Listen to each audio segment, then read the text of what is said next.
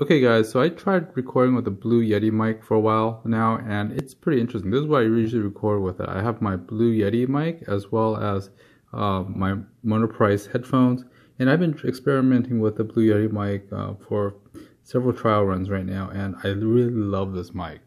For $100, it gives really clean audio through USB, and you can actually monitor it in real time on the jack below. There's actually a jack underneath the mic that's pretty cool, and it folds up really compact as well.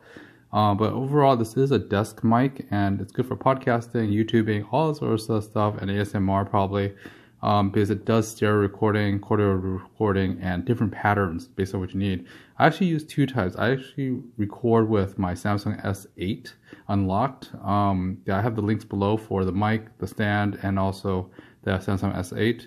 And I really like it. It's my multi-tool. This is actually S6 as well. I use that because Samsung actually you could record with stereo with that for interviews and stuff as well. Also, the Yeti I use to monitor is the monoprice $15 or $16 monoprice awesome headphones. But the Yeti itself is pretty awesome because it records very clean audio. It has an old style USB jack and a monitoring head jack on the bottom of it. And the overall frame is made of metal, so this thing's rock solid. You may want to put a mouse pad underneath it to buffer it some, because you could hear like the cable touching, the USB cable touching the computer, and it comes back into your mic, which sucks.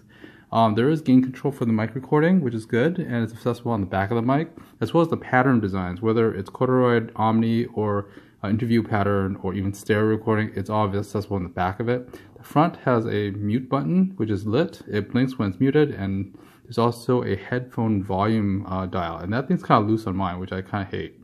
Overall, that's what I do. I just have it on a computer, record it to the USB jack, and record directly. But like I said, there is also a mic mount on the bottom of it, but I haven't used it yet, to be honest. Anyways, guys, thanks for watching. The links are below for the Yeti, as well as my other recording device. Feel free to like, subscribe, and leave some comments below. If you have a Yeti or you use your cell phone to record audio, I would love to hear the comments. Anyways, guys, see you next time. Please like, subscribe, and click on notifications. Have a good one. See you next time. Bye.